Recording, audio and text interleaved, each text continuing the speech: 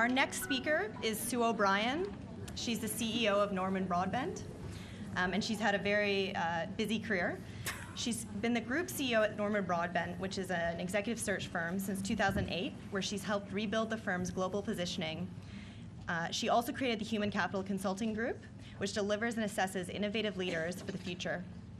In addition to this, Sue is an NED for Human Asset Development at Come Round Experiential Marketing, a founding member at the Women's Business Council and the Commercial Advisory Board for the Tissue Bank Cancer Research Charity. And in addition to this, she chairs the National Fundraising Committee for Kids Out. So please join me in welcoming Sue O'Brien.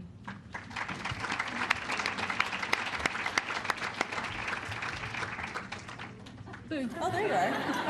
Thank you. She was getting really worried then. Can I just check where the clicker is first? Is this it? Yeah, good. Good afternoon. I know that I've got the slot just before lunch, which is going to be very difficult. Does anybody need to go to the loo? If you do want to go, I don't mind you walking out while I'm speaking. It's not a problem at all. I'm devastated that the 5 women that just gave you top tips have stolen my presentation.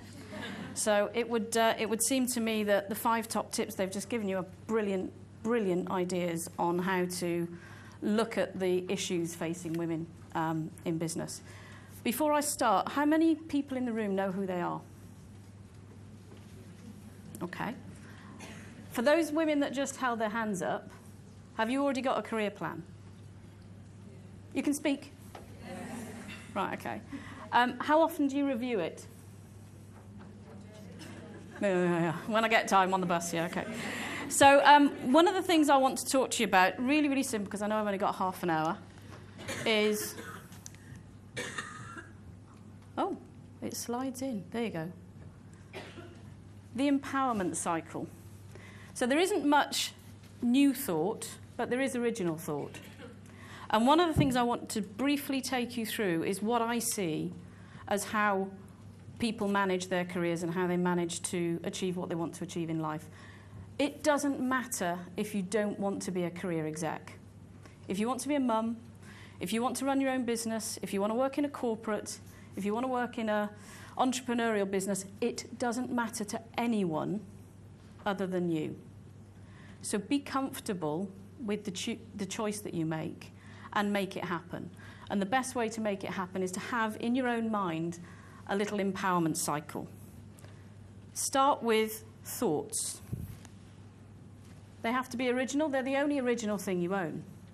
Your thoughts, your ideas about you and about your life are absolutely crucial to you achieving success, because you will only measure yourself on the success that you achieve based on your own ideas. But what's really interesting is, what's the one thing you don't allow yourself time to do? Think. So again, coming back to the previous panelist comment, the thinking piece is absolutely crucial to you. The authenticity of your thoughts will actually create your core values. I interview people all the time. I hear trite management speak non-stop.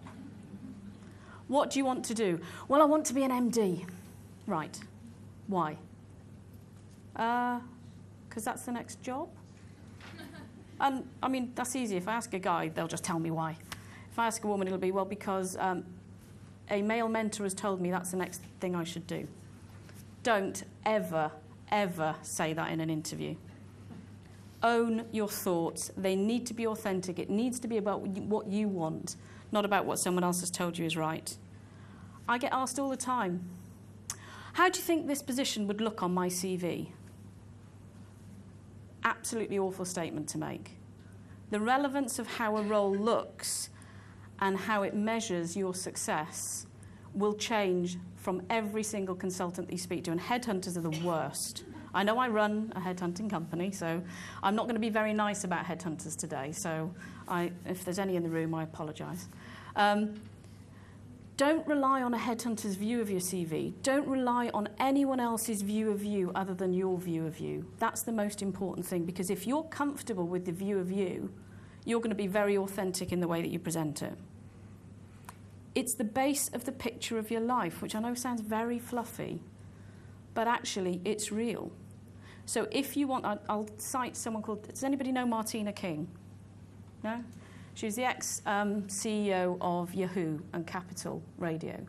And when she was the CEO of Yahoo and Capital Radio, she stepped down from an executive career. And all of the women around her groaned and said, oh, God, why have you done that to go and raise a family? You haven't made it easy for the rest of us and everything else.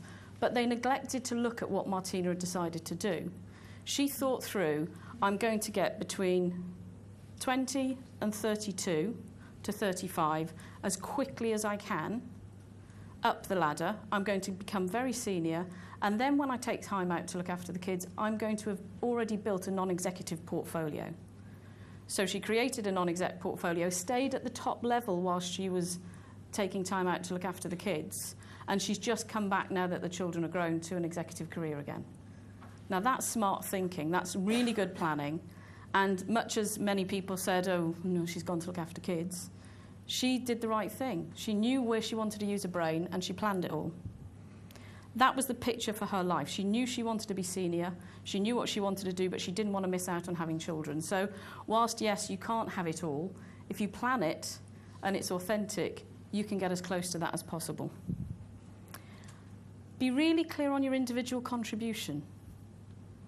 Again, I think someone else just said, if you look back at 90 on what you've achieved in your life, your individual contribution is just as valid to this world if it's about raising 3 children as it is if you were CEO of a FTSE 100 company. It doesn't really matter. It's about what you want. So forget all the advice of this is how you should do it. It's about what's in here. Language. It's another crucial thing. Women are awful at it. My first ever board meeting, I said, I was really nervous. It was all blokes, of course. And I sat there and said, this might be a stupid question, but blah, blah, blah. The chairman, bless him, said to me afterwards, never, ever open with, this might be a stupid question, but he said, you asked the one incisive question of the whole board meeting, but you undermined it and you underplayed it by your delivery. And we are, as human beings, terrible at doing this. We'll say, oh, I was just thinking, and I know this might not be relevant, I know I'm not an accountant, but all of the pre-qualifications that make them want to eliminate what it is you're saying. Language is so powerful. It presents you in the right way. It positions exactly what you're trying to say. It has to be positive. If I came on now just before lunch, and I was kind of talking back down into, well, this is the stuff you have to do, really, and this is what... It's a waste of time. You're not going to listen to a word of it. The positive nature of how you present yourself will actually really have an impact.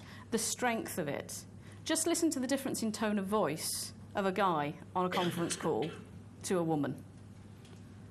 It's really relevant. It's a really tiny thing. But if you don't think about it and you don't think about how you're projecting, you won't actually have the right emphasis on what you're saying. And what you're saying, however vital, will get lost in the delivery. Confidence. Oh, if I had £1 for every time someone said to me, well, the problem with women is they just don't have the confidence of men. I don't believe that for a second. I do believe that conditioning means that if you get a group of women together in a room and they're all talking about various ideas, you can't hear yourself think because everyone's got such great energy. The second you stick somebody in front of a mic and put them on stage, they wobble. And it's almost about, are you confident being centre of attention and owning an idea? Again, I come back to, if you've thought it through, if your language is right, you've then got the position to have the confidence.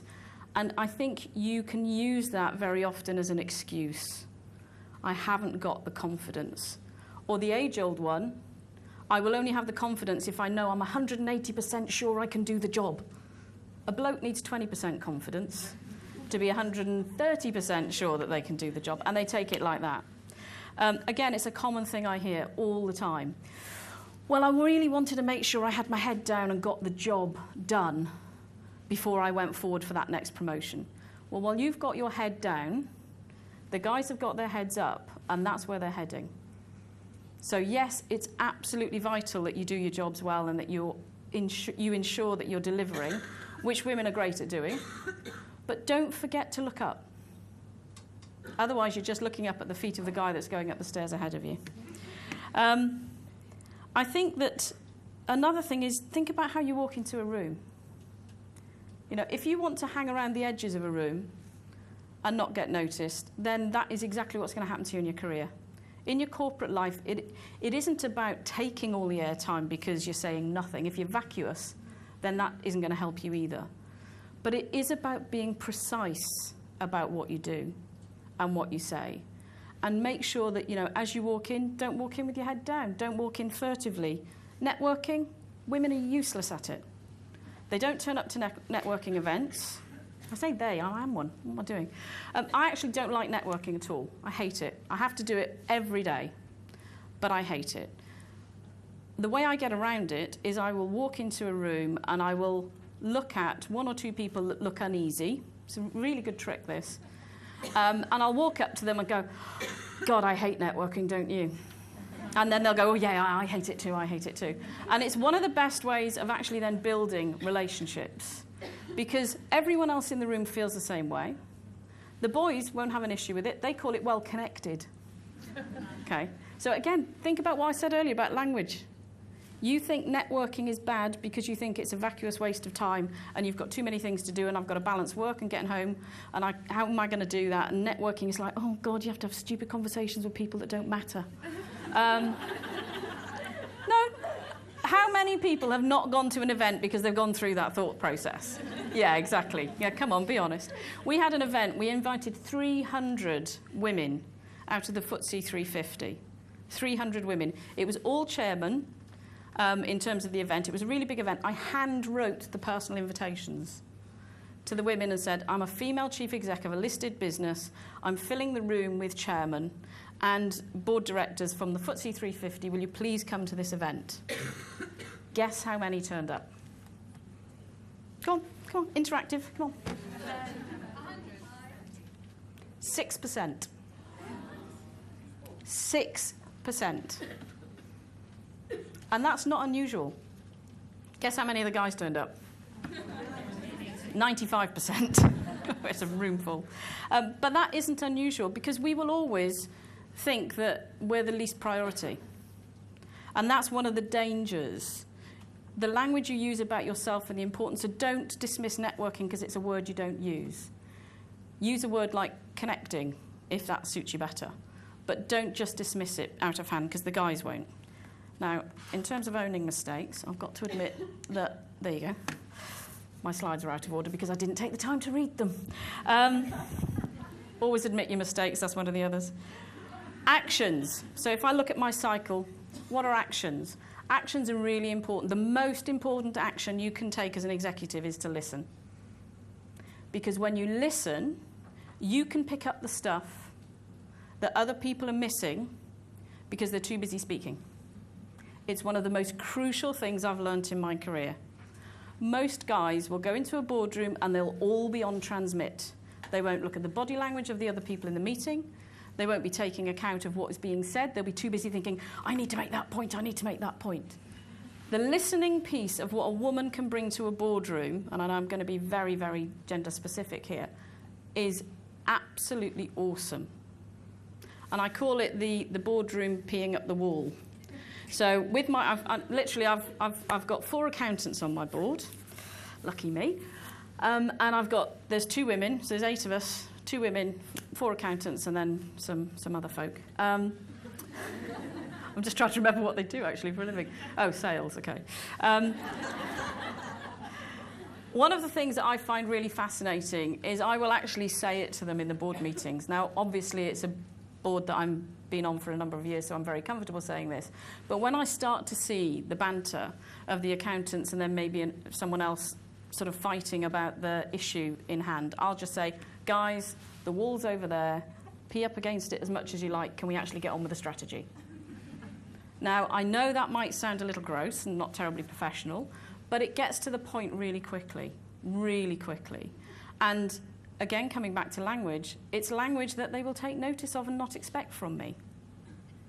The first time I was in a board meeting and somebody swore and somebody else apologised to me, I swore worse. Because I just wanted to make the point, I'm in this room as an executive. I am not in this room as a woman. And that's, again, one of the really important things. So I took the action, I owned the language, it was positive, and it had an impact. Make sure you ask positive questions. Don't be too driven to say, I don't think that's going to work because. One of the things that women sometimes think they have to do in their exec career is point out the faults. Don't. If there are faults to be pointed out, try and construct the challenge in a very positive way. You will then be seen as a solution provider, not an awkward woman. And I hate to say this, but the labels that guys will throw at us in boardrooms and through your career are there. There's no point trying to pretend they're not. So always look about your positive questioning, but take accountability. It's my fault the slides were wrong. It is. I can't blame my PA, because she said, have you checked them? And I was really confident that they were fine, and I said, yeah, they're fine. Take accountability of mistakes. Again, it will create a unique impression, because the guys won't. But take accountability whilst you have a positive solution of what's gone wrong at the same time. It means that you are ready to be an executive. Any executive that isn't ready to take accountability shouldn't be around a board table. And I know I'm focusing very much on board, but this is, for board, read team meeting, read, a working party, read any experience that you have. Claim your involvement. Don't be ashamed of saying, I did this. It was my idea. Be sensitive, again, come back to the EQ piece. Be sensitive to the environment that you're in, and don't be obnoxious, saying, I did everything. If you're in a team and the team needs credit, say, what I led the team to do, or the team and I achieved this. There are ways in which you can phrase it. Again, it's coming back to language. There are ways in which you can phrase it that doesn't make you seem like you control the world, but it does ensure people know what you've achieved. The number of women, I can tell you, it will go just like that. The number of women that will talk about, we did this, the business did that, essentially what Xerox achieved was, and I just have to be fairly blunt with them and say, well, what part did you play in that? Oh, well, I was involved, of course. Well, what does that mean? Were you leading it? Did you come up with it? And then sometimes women will say, oh, well, I wouldn't necessarily claim ownership for it, but yes, I suppose it was under my tenure. You are competing. The next candidate that comes in, if he's a bloke, he will have actually created the Forth Bridge. Even though it's obviously well documented that it was someone else's idea. I once interviewed, is anyone from BA here? Okay. I once interviewed 15 people that designed the flatbed seat in BA. 14 of them were men. The one that did it was a woman. Right, so in terms of the next stage, it's actually about actions. Think about your progression. I know I've talked earlier about how you achieve your progression. It should be steady. It's a staircase with landings, not an escalator. Escalators go quickly up, they can come quickly down. And if you don't believe that, then you can ask various executives that have hit that dizzy heights very early who are now hiding in other organisations because they failed. It should be steady. You should evaluate where you are, plan it again, look at what you want to achieve. Have you actually thought through your progression? Have you done what you want to do? Take those landing points on the staircase to say, right, I've got to here, I now want to get to the next stage. You're not going to do it all from 20. We, at the Women's Business Council, one of the things we've identified is there are 3 life cycles. There's the starting out piece where you leave school, don't know what you want to do, haven't got a clue, or some of you might have a clue and then change your mind later. So allow yourself the time to plan that bit properly. Then the midpoint career, you have different decisions to make. That's when the childcare stuff is going to come into play. Plan that. You need to have a different approach to that than you need to have when you return to work. And the returning to work thing is crucial. If ever there was a time for women to reclaim executive accountability, it's now. Because as more people return to the workforce, and they have to, more employers are now looking for older executives. Everything used to be talent and young. Now they actually want some experience, and it's a great time for women to actually get back into the workplace, not sit there and say, I'm 45, I've had 5 years out looking after kids, where am I going to go? I'll have to set up my own business. If you decide to do that, fine. But own it, plan it, Take accountability for what you do and don't complain that you're not CEO of Lloyd's. Don't think you'd want to be. I think the final bit is that, sorry, if I come back to the results. No, actions, that was the one that I didn't want. Habits. If you do everything that we've talked through this morning in terms of language, ownership, authenticity, your ideas, taking the time to plan, they'll actually turn into very authentic habits. When I'm interviewing people for roles in my executive search business, I pick the authentic candidate. I hear the same management trite sentences time and time again. Do not practice the great phrases, because they are so boring. What you should do is you should let your CV and your bio reflect who you are and what your skills and capabilities are. That's what you should be thinking about. When you come into the room, that's what you should be presenting, because that is the most compelling presentation of looking at an executive. I think the final point that I'd like to make is that if you know what your habits are and you get feedback because you're listening and you need to make some habits stick or break some habits, take it on board. Feedback is actually the gift that you get to change some of the direction. You know that in Harry Potter, the staircase moves all the time and changes? That's almost how you have to think about your life, because planning it at 20 and expecting it to be the same at 55 isn't going to happen. You need to look at every single turn and change that you get. Take the feedback, check that you're on point with where you want to get to, and that will create your reputation for delivering what you do. And unfortunately, you get them back to think again. So as you get through all of those phases in each part of your career, you then have to come back and think again. And it doesn't matter if you change. I'm on my third career. I'm 47. I didn't expect to be doing the job I'm doing now, but my skill set hasn't changed from when I was 20. And I hope that was useful. Thank you.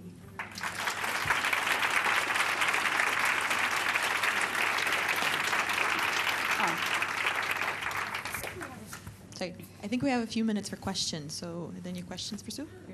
And if the first question is, why didn't you get a job and I've interviewed you for a shortlist, I apologise. Hi. I have a question. I found all your advice very useful. I just wonder if there's anything you can add, even if you might not be interviewing this kind of candidates, but when you're running your own business, sometimes some of these things are very much applicable. I just wonder if there's something you could add for those of us who are running their business. I mean, one of the tricks... sorry, I'm going to come behind this thing. I'm too short to stand behind a lectern.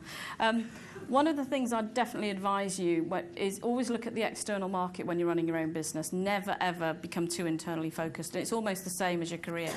So, you know, I said don't keep your head down and not look up. It's the same when you're running a business. You always have to be thinking about where's the disintermediation in my market, what's going to be the disruption. The more you think about the forward game, the more likely you are to have a business that succeeds. So we put together... No, actually, I'll use my own advice. I put together a board strategy about 4 years ago, anticipating that social media would disrupt the recruitment market. So I now run a business that has 4 different streams. We've got a social media stream, we've got a mid-market stream, we've got a leadership consultancy business and a search business. Now, I didn't do that just because I'm clever. I did it because I've got shareholders that will look at me and say, well, why is your margin shrinking? Why is your market shrinking? And what's the strategy? So I think that's the one piece of advice I would, use this cycle. By the way, I pinched this. This isn't my idea. So the empowerment cycle, I kind of feel, empowers me to use it to you. So I would say one of the things that I would do is use this model, because I have used it for years. Use this model for anything. It could be about what you decide to do with your life. It could be about what you decide as the strategy for your business. But I've always found it incredibly useful. I hope that helps.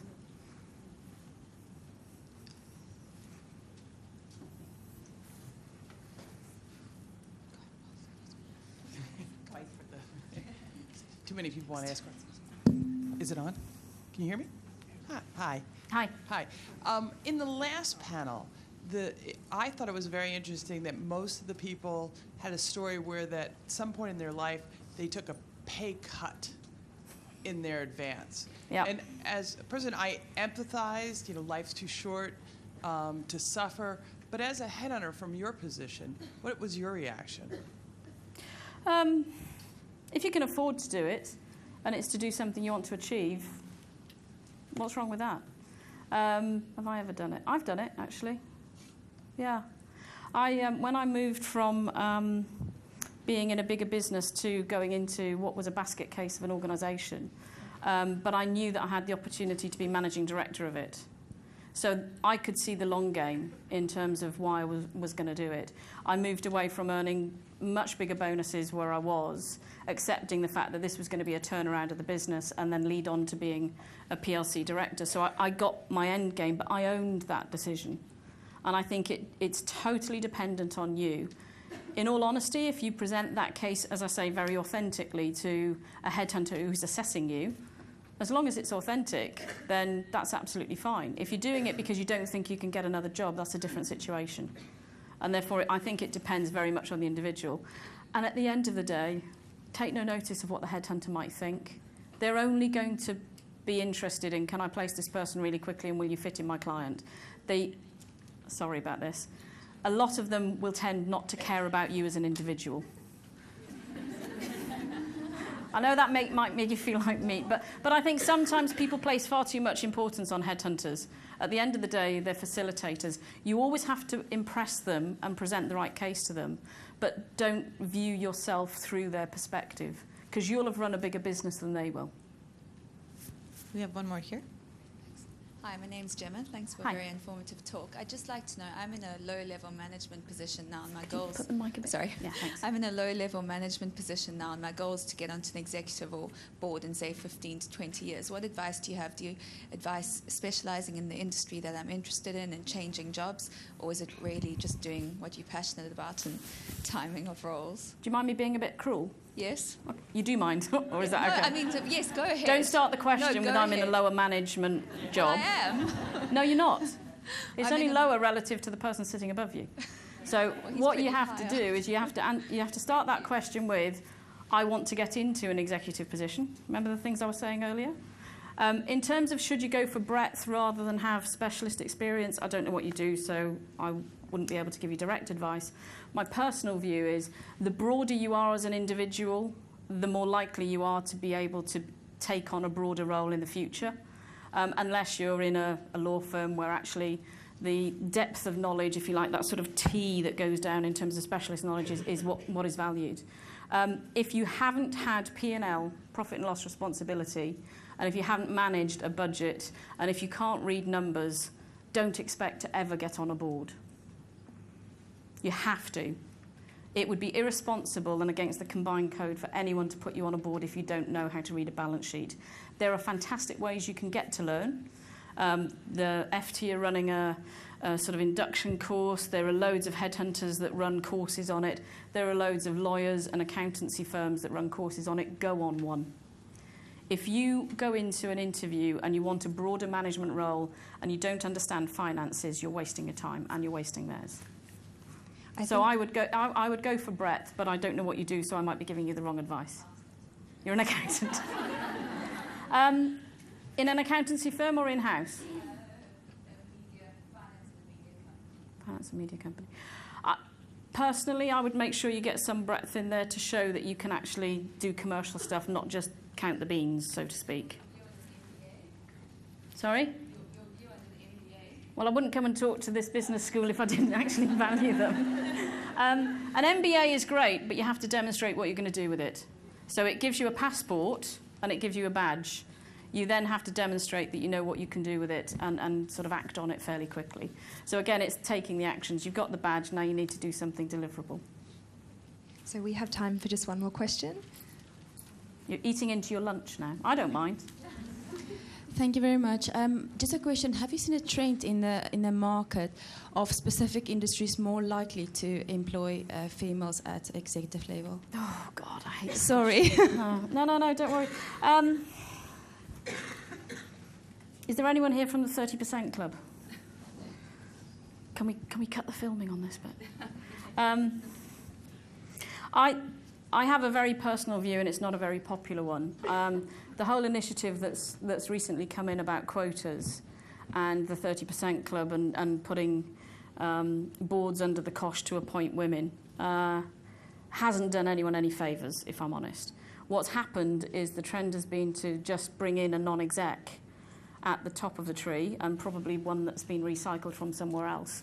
And it increases the stats, but it actually doesn't help the women further down. So in terms of the talent pipeline, every organisation that we deal with at the moment is asking the question. In some ways, there's never been a better time to be a woman that wants to progress in industry. You should be making the most of that, but don't use it. So you have to be a good executive rather than be a great woman.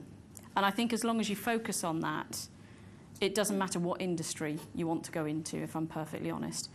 There are some where, you know, it would be easier for you to get appointed into an engineering company than it would into a retail business, because the engineering companies can't get women to join.